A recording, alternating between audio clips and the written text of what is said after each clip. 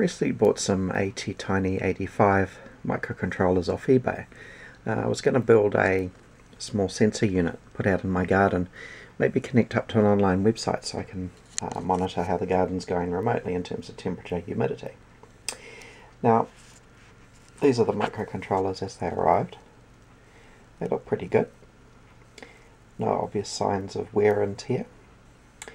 And I paid $1.12 each for those, which is pretty reasonable on eBay.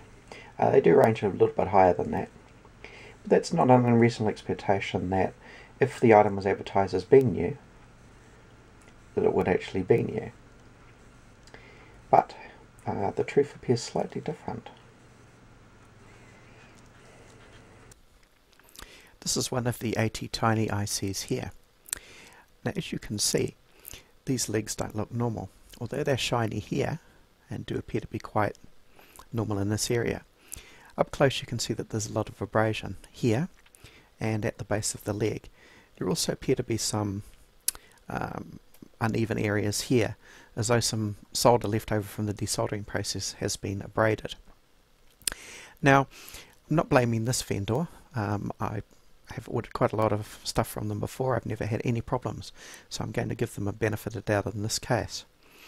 And since I got a good price for these ICs, I'd like to keep them. So I think the best way to go about doing that will be to stick some code on them and see how they run.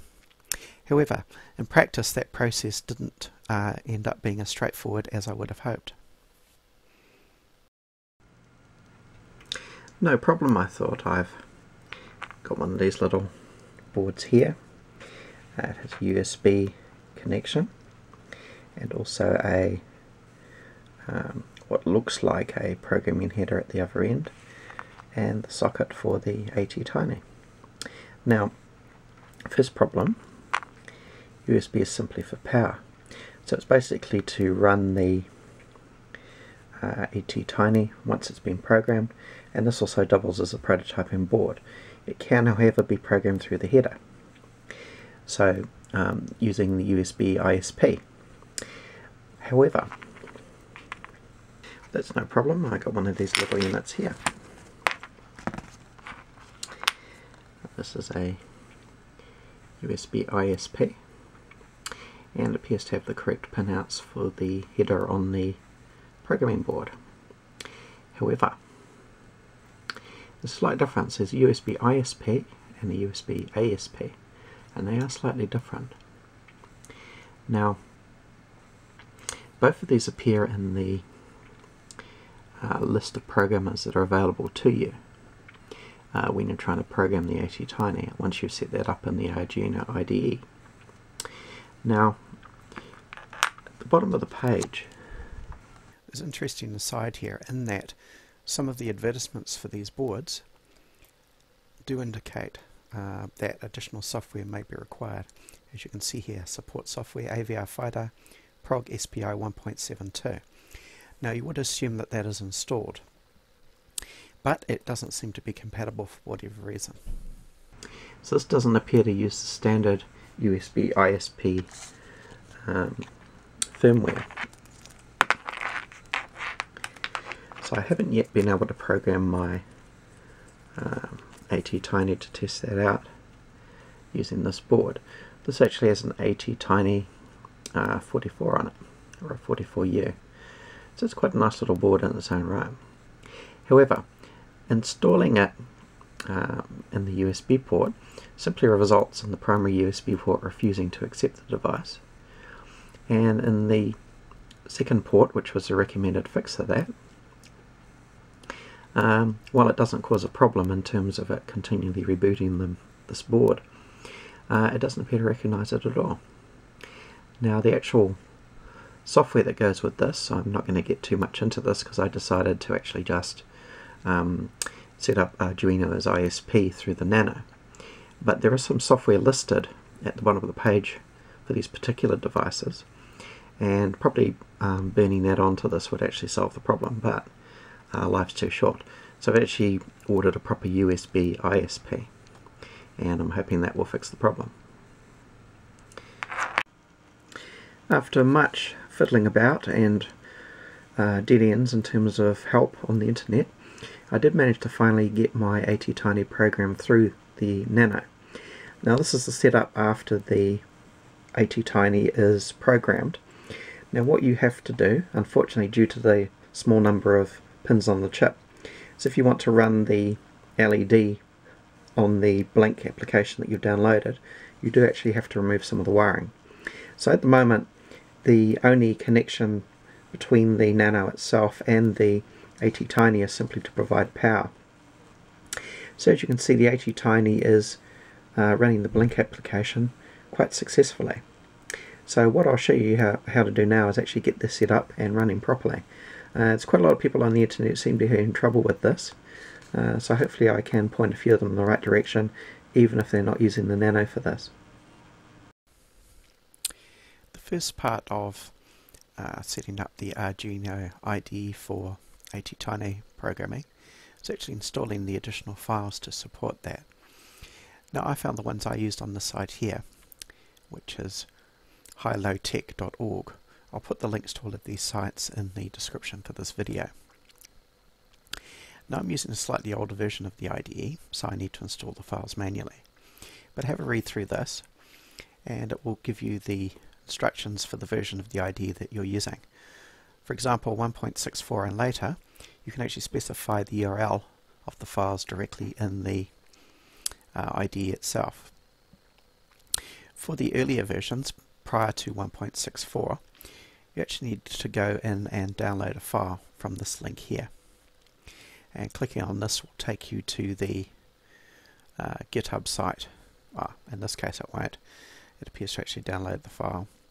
But you can visit that site if you want to have a look at the documentation that goes to the project.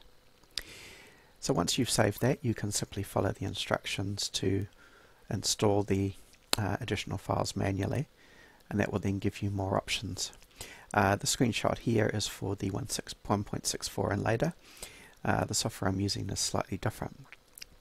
Once the additional files are installed, you'll notice that here in the board menu you now have an Attiny option here at the bottom. This means when you look at the processors available, you get the full range of Attiny versions. There is a much larger range than this available Attiny. These are the ones that the Arduino IDE support by loading that additional file. I believe you can also download files which enable you to program the fuller range of Attinys, or you can use the AVR IDE for that. Clocks. Initially all new Attinys are set to 1 MHz, that's the default, and you have a number of options here for internal and external clocks. The version I'm using runs at 20 MHz, and as well as that, for any of the other versions you need to set the internal fuses, and there are instructions for doing that on that site that we looked at a little earlier. And the usual options for serial and COM ports. Looking at sketches, once you've installed those files, what you can do is connect up your Arduino. In this case I'm using the Nano. The first thing you need to do is install the Arduino ISP sketch on that. This will allow your Arduino to act as an in-system programmer. Now, having done that, we can't immediately go and wire it up, and I'll show you why. Back to our high-low-tech site, we get down to the section here on connecting the Attiny. Now, what it says, you'll need to provide power to the Attiny and connect it to your programmer. That is connecting MISO, MOSI, SDK, reset, VVC, VCC and ground to the programmer. Now, the key problem here is SDK, or the clock pin. And a lot of the instructions I've read actually refer to that. Now that might be true in a lot of cases, but I've seen a few examples on the internet of people having issues with a lack of sync. And I think that could be due to this recommending this pin here as the one that's used for the clock. Let's go and have a look at some diagrams. We can see in this diagram the Arduino Uno, the ICSP programming header, has the SDK, MISO and MOSI pins. That's great. If we're using the programmer, those will be the pins that we'd be using. reset pin likewise is quite obvious. But you'll notice here that we also have the options for these pins on D11, 12, 13. Let's go and have a look at the diagram for the Nano. Here is the Nano. Again, reset, that's quite obvious. We do have ISP here, but we won't be using that in this context. The SCK pin in this case is D13, MISO is D12, MOSI is D11. So it all seems reasonably straightforward. We need to connect these two pins here, this one, and reset as we've been instructed to. So let's go and do that and see what happens. Just before we do that, let's go back to the High-Low Tech page and just confirm what we're doing is correct. Now, in this diagram here, there's a link at the bottom, connecting an Arduino as ISP to the Attiny. So clicking on that takes you to this page here. Now, we'll just go through this for a minute, just to confirm what we were looking at before. The other thing you need to know is that you need a 10 microfarad capacitor. Now that will go between reset and ground on the Arduino, and it just makes sure that the reset period is sufficient to reset both the Attiny and the Arduino. And we'll have a look at that in a minute.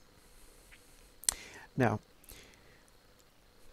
this also has some instructions on making slight changes to the Arduino ISP sketch, and what I'd recommend is that you read through that just to check and see that you can find the code for the pinouts and just confirm that your board is actually correct. I actually came across, found the cause of the problem I was having by doing that. Now let's just go back down here. This actually gives you detailed instructions for connecting one of the other Arduino boards to the Attiny on the breadboard. Again, it mentions pin 13 SCK, pin 12 MISO, pin 11 MOSI. That also mentions reset specifically. So, just to confirm, those are the pins that the site says we need to connect, and practically every other one. Okay, firstly I've just put the Arduino Nano on the breadboard and I've connected the USB cable. Now you notice I've put the 10 microfarad electrolytic capacitor there between ground and reset, but as I'm not utilizing the Attiny board at this stage, I've removed the reset from the reset connection between the reset pin on the Arduino and the Attiny. So let's go and install the ISP software, and then we'll get the board connected up as per the recommendations and just see what happens using those recommendations. Okay, we've got our Nano board connected up now. So what we'll do initially, just run a bit of a blank sketch up to it, just to make sure everything's cleaned out. Should find the upload doesn't take very much time. Now, if you have been doing any Attiny programming, make sure you remove that 10 microfarad capacitor between ground and reset.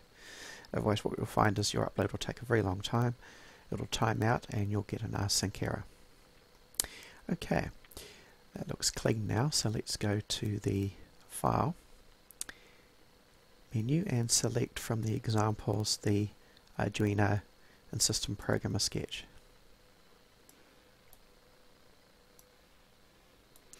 And you'll notice at the top here, it actually specifies the pins. You'll notice here again it mentions the SCK pin. And we'll come back to that a little bit later. I think you'll probably find that in most cases this will work on other boards, but if it doesn't, you can try the technique I've used to get around the problem that will show up.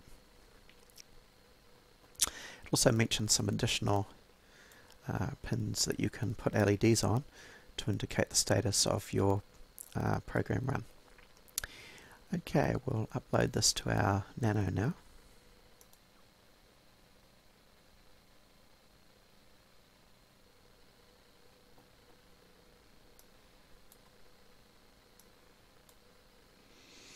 And that's completed successfully. So our Nano is now ready to act as an in-system programmer. Okay, that's the Nano connected up as per the instructions. The 10 microfarad capacitor is back between reset and ground. We've not got a ground running to the Attiny, and also the reset is now running to pin 1. Got the correct pins connected to MISO, MOSI and SCK and VCC. So we should be able to go ahead and program that. The extra orange connector there is just a connector for the LED for testing once the blink code is uploaded to the Attiny. Okay, so that's all connected and ready to go. Now let's get set up for our program. Now we want to upload the blink sketch, so let's grab that. Basics, blink. Now, one important thing is we have to change from pin 13 to pin 0 on the Attiny.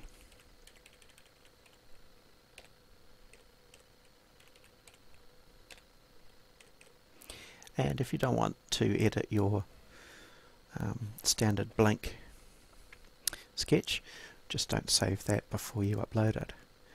Let's just check that.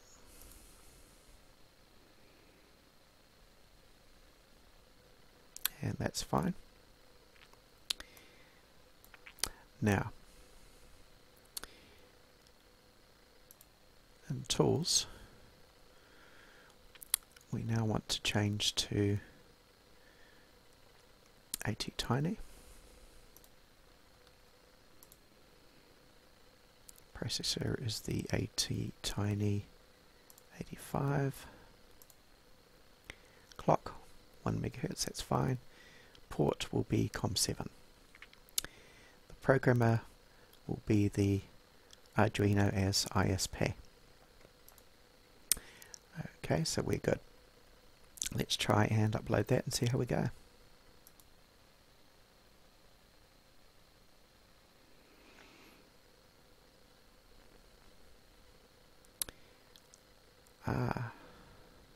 Yikes. Invalid device signature. What can this mean?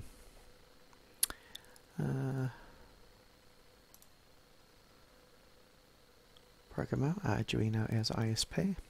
Looks good. Port COM7.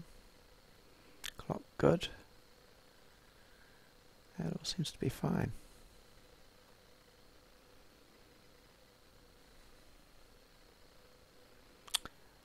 Wonder what the problem is here. Just go through and check everything again. One thing has been mentioned in the past, that is that sometimes the board doesn't reset if you're changing from one of the standard boards to Attiny, so let's try that.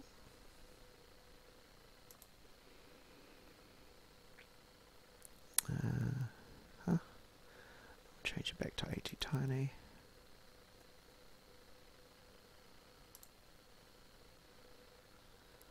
Attiny board, good.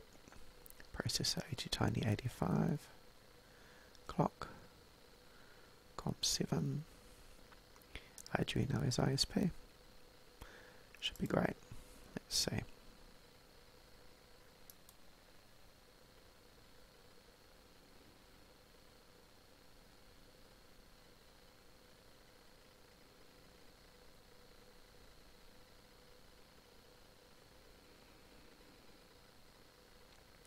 Okay, programmer is not responding.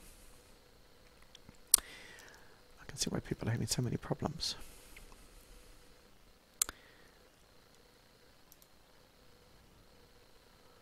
Okay. Do you notice we are getting a different problem to what we were before? Okay, let's change to different processor. Attiny 85. Board, clock, port, programmer. Okay, let's try again.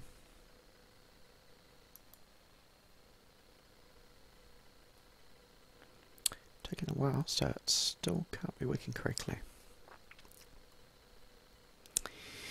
But this isn't entirely unexpected because we were following the wiring instructions that have been published online.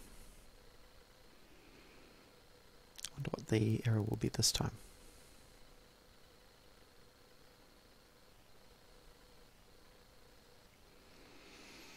Okay, now this time we're getting a different error, and it appears that the board's been retried, timed out after 10 attempts, and it's not getting async. So we seem to be getting a full range of errors here today. The previous one I think was caused by the fact that the settings weren't being updated correctly when you changed between the options here. Program is correctly set, so that's not the problem. So this is the point I was at before. So I went and had a look at the code in the Arduino ISP sketch. Didn't seem to be a solution there. Then I found a diagram online that seemed to throw some light onto this. Having looked around for some time, I discovered an article on programming the Attiny using Arduino as ISP from a Nano. Now, what you notice here, this is the reset pin, but crucially it isn't connected to the reset pin on the Arduino. It's connected to pin 10. Now, thinking about it, what you actually need to do when you're programming a device like this is have control over the reset. So, at the moment, the reset pin on the Arduino is connected to the Attiny. So, this isn't possible. This can't happen. What is Arduino pin 10, I hear you say, which is a good question. Arduino D10 is in fact the SSI pin. So this isn't actually the reset pin that was used previously, SSI. And the ever intriguing thing is that this doesn't appear to be in the code for the Arduino ISP, although it must be in there somewhere. It's not actually listed as one of the main pins involved in the process. So anyway, let's go ahead and connect up that instead of reset and see what we get. Okay, so here we are again. Change the reset to the SS on the Arduino. So let's see how we go now. Okay, that's compiled fine. Let's see if the upload's working this time around.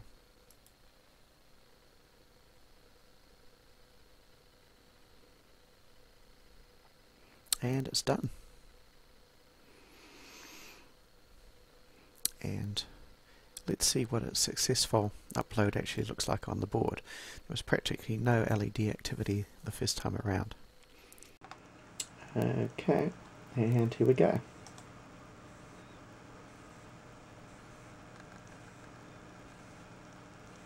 Okay, I think that's pretty unequivocal. That's definitely a lot more activity. The upload seems to have included. Let's rewire things and see if the LED is blinking now.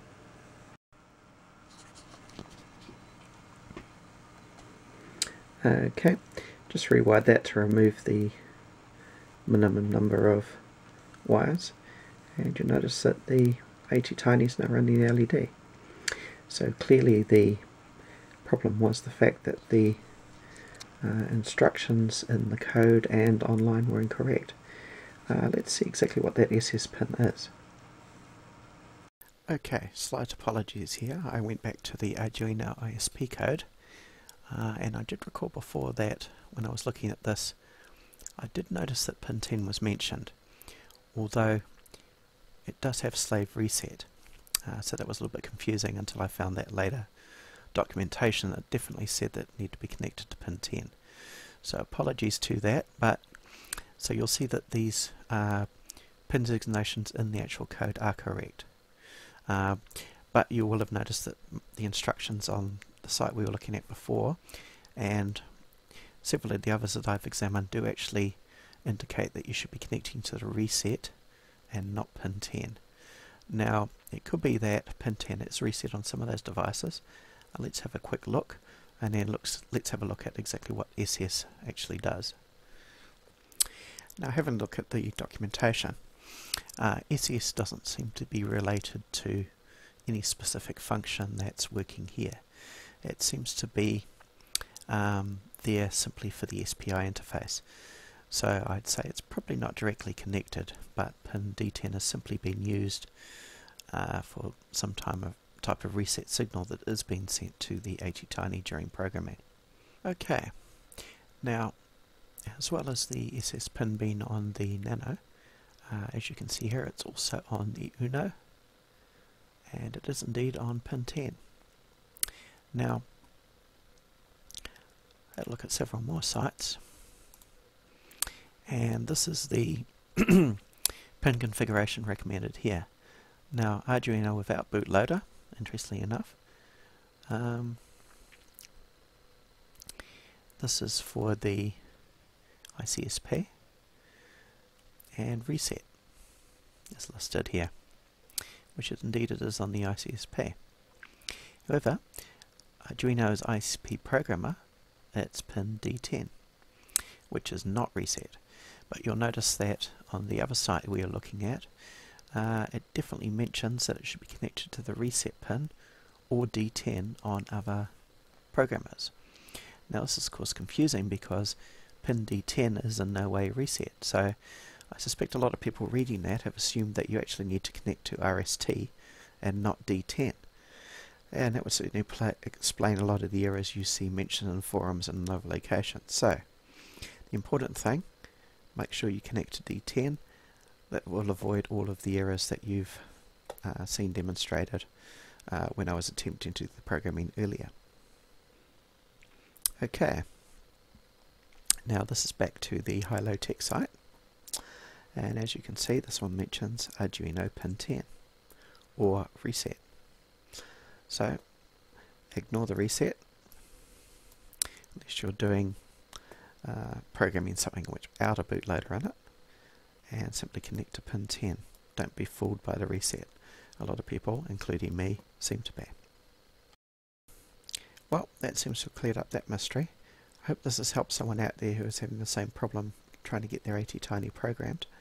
I've since gone back and rechecked the other two MCUs, and those seem to be working well, so those won't be going back. Anyway, see you next time.